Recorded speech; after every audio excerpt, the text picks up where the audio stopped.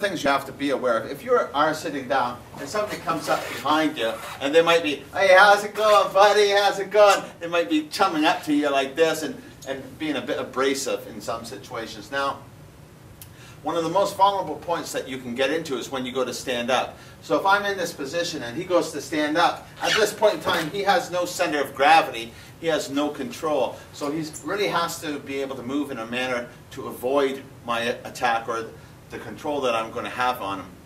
Because sitting down, he doesn't have control of his mobility and strength and stance, which is going to give me a big edge over him. So you really have to be aware that some people will try to take this opportunity to their advantage. Now, if the situations were reversed here, and I was sitting down and somebody was coming up to me to try to razz me or something like that, and I'm at a bar.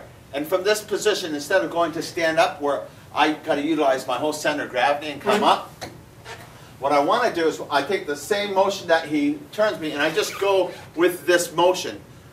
This allows me to push myself off and carry on using that energy for myself rather than against myself.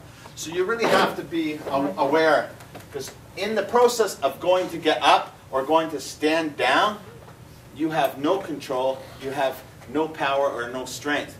So in this situation again, as he went to grab onto me and I felt his energy coming this way, I'm just going to go with that energy rotating around, which is going to give me an opportunity to get off.